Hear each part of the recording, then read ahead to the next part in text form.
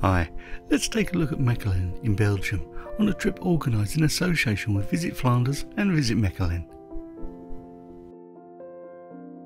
Our little road trip to Flanders, that's the northern part of Belgium if you didn't know, features a look at Ghent, Mechelen and Leuven.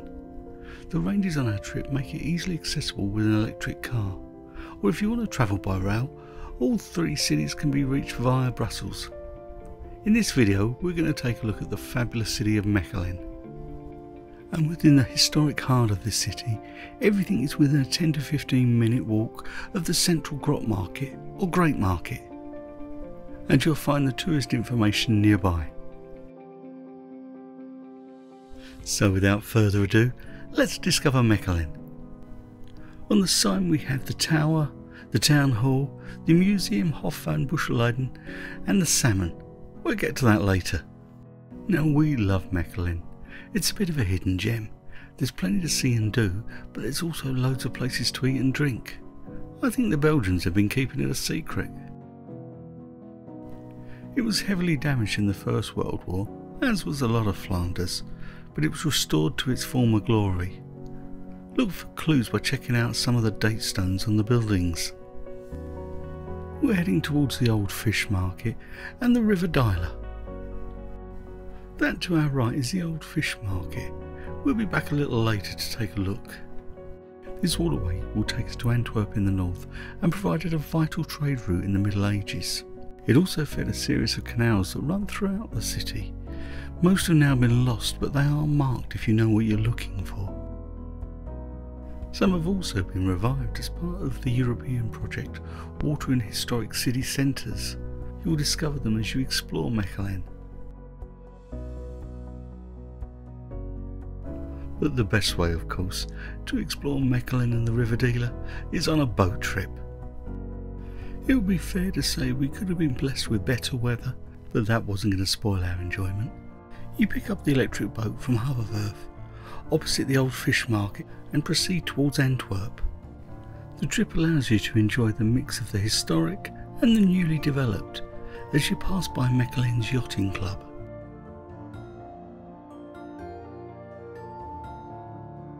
As we reach the Van der Valk Hotel, which I think was the old public swimming pool, it's time to turn around. Heading back you'll notice the Kranbrug or Crane Bridge. You're going to need to watch your heads as we pass under it. But once you pop up, check out the three 16th and 17th century buildings on our right. They are one of the highlights of Haverwerf, which I should have mentioned means oat yard, where all grain had to be unloaded for market. Next we pass the old Lamotte brewery on our right. The brewery was acquired many times, but brewing finished here in the mid-90s. It's now a conference and heritage centre. And on our left is the old fish market again, now home to many bars, restaurants and cafes. And now we're passing under the Hoogbrug, the oldest stone bridge in Flanders, dating back to 1230. On either side of the river are buildings of tradesfolk for whom the Dyler was their lifeline. Our next bridge is the Fonteinbrug, or Fountain Bridge, and if you're following the Dylerpad footpath on our right, you cross over the bridge to rejoin it as it makes its way through the botanical gardens. Our next bridge is an old wooden water mill, one of a series that used to help regulate the water flow of the Dyler. This is the last remaining one and a free to visit museum piece. Our journey on the water continues a little further, but this is where we'll turn around. Once under the watermill we get the best view of the stunning Basilica of Our Lady of Hanswyck. This is one of the many fine places of worship within Mechelen that are home to some amazing art, which we'll take a look at a little later. Once again there's the mix of the old and the new. The Mechelen boat trip lasts about 40 minutes and gives you a unique view of the city.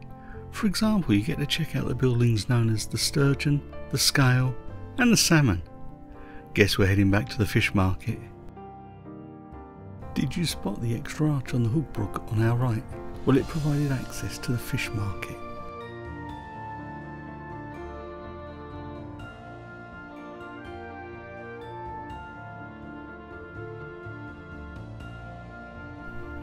Another benefit of the boat tour is that the audio guide provides you with tons of facts on the history of Mechelen and the River Dyler.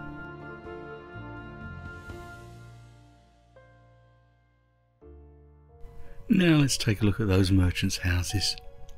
This is Dizarm, the salmon, and these fabulous buildings can be found on the Salt Wolf or Zoldwerf.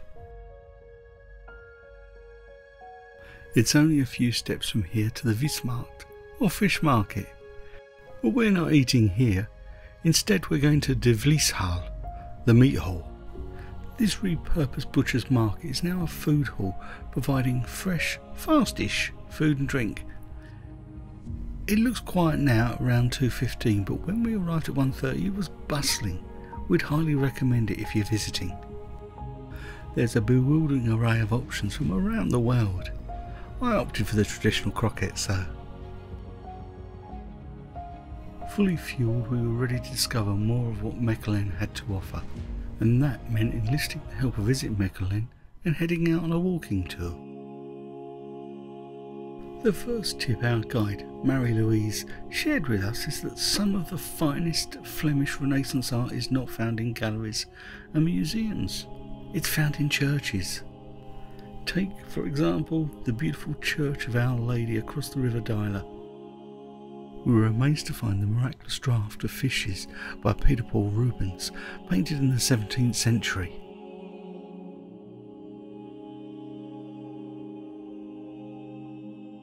There are many other fine features inside the church, such as this amazing fresco. And then there's the ornate wooden pulpit, highlighting the skills of Mechelen's woodworkers. Our next discovery is at the Church of St John the Baptist and St John the Evangelist. And it probably won't surprise you, but it's another Rubens. This time we have the Adoration of the Magi hanging over the altar. Regardless of your faith, this is a truly stunning sight.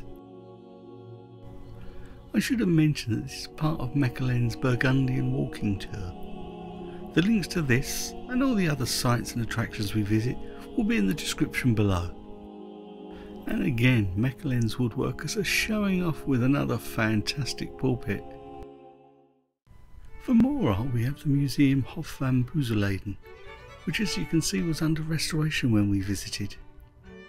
There is a permanent collection as well as visiting collections, so check out the link in the description for more info. Now we have Mechelen's Municipal Theatre, which was originally part of the vast palace of Margaret of York. Margaret of York was a sister of Edward IV and Richard III, Kings of England, and the third wife of the Burgundian ruler Charles the Bold. The palace of Margaret of Austria, her step-granddaughter, sits across the road, a fine piece of Renaissance architecture. From one period of history, I need to take you to an altogether darker one, the Kazerne Dossin Memorial to the Holocaust. Mechelen was a thriving transit hub linking Brussels, Ghent and Antwerp. That made it the unfortunate choice to transport those selected to the concentration camps in the east. As a result, 25,274 Jews and 354 Romani people departed here.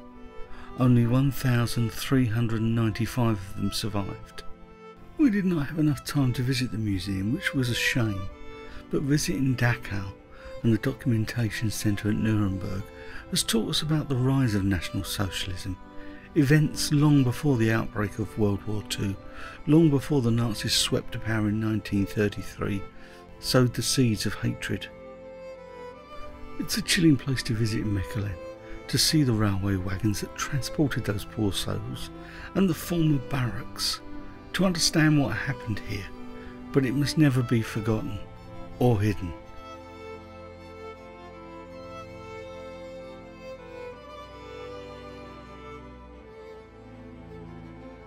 We now need to look at a story of love and compassion, the grand Beguinage of Mechelen.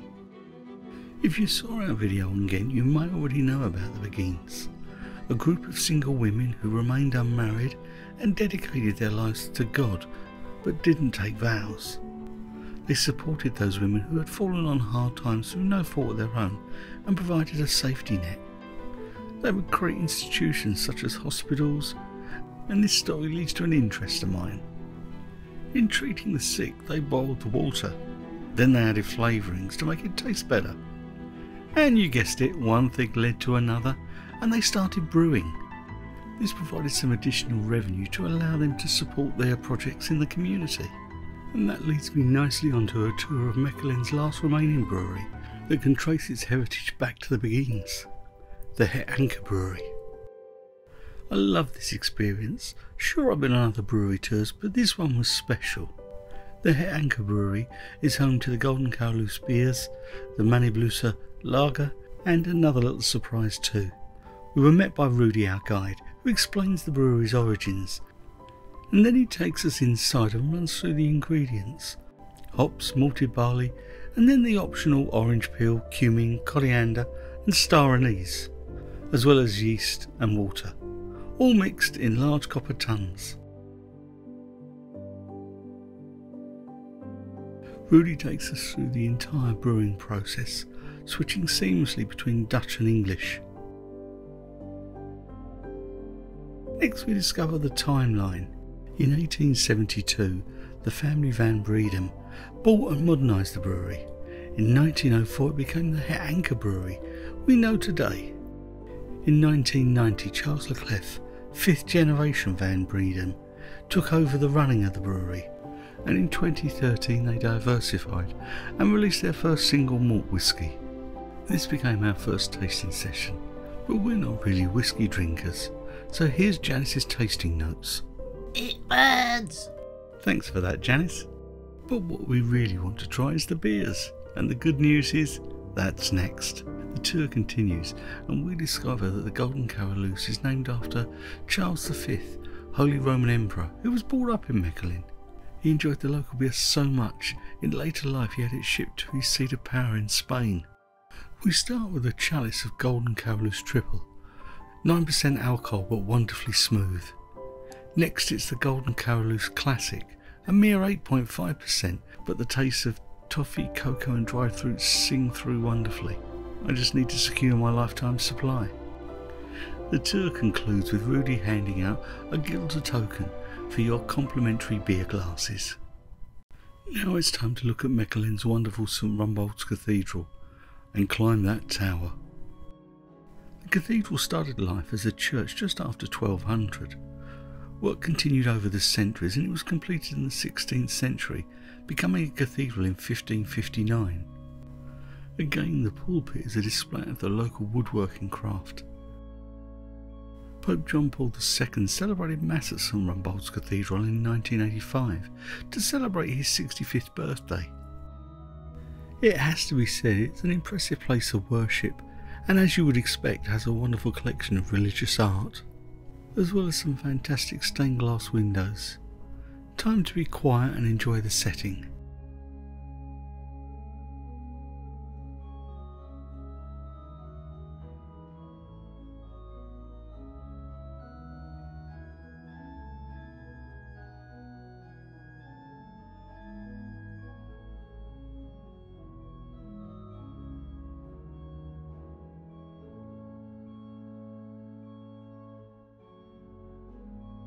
As beautiful as the cathedral is, there's no putting off what comes next. The 538th step climb to the skywalk at the top of St Rumbold's Tower. And check out those organ pipes. We'll next see those 160 steps later in the crane chamber. It's 73 steps to the next level, and in total there are 6 floors where you can stop and grab your breath. It's also one way up and another down, so you're not trying to pass people as you make your way up and down the tower. After 413 steps, we arrive at the Carillon Chamber with 2 sets of 49 bells. In 1999, the tower was listed on the UNESCO World Heritage Site as one of the significant belfries in Belgium and France. The next level is the clock chamber at 423 steps. And prior to the 1930s, the clock would have been wound manually every 24 hours. We now get to see the massive church bells, and you feel the end of the climb is now in sight.